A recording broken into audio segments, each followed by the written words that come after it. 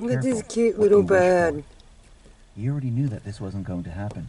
How would he know that? Remember, what makes a great movie? Great actors. I think we're seeing a lot of acting happen. Now, acting DHS Chad Wolf, and I don't mean he's acting, he's the acting DHS, he resigned. Now, he was a Republican staffer in the beginning. That was his job, and he moved up in the ranks. And it seems that he has now resigned. And who took his place? Peter Thomas Gaynor. Now, he was put into place, he was appointed by Trump. He don't And know this why he was wants on March to. 8th, 2019. And now, he is Can he the see his acting reflection? DHS. So who was Peter Thomas Gaynor? He was a former Marine. Remember your oath. That's very interesting.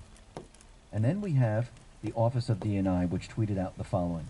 DNI Ratcliffe visited NSA Gov and met with Cybercom Director NSA to discuss NSA priorities and the vital role Signet plays in our national security. And I do believe that everything is now in motion. Let's go through some of Q's posts here and start to put all of this together. And this is a theory of how this might play out. Now, don't worry about dates and times.